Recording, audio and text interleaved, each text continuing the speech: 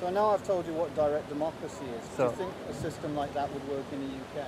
I would like to think so, yeah, but I can't ever see the powers that be ever allowing that to happen. There's too much potential.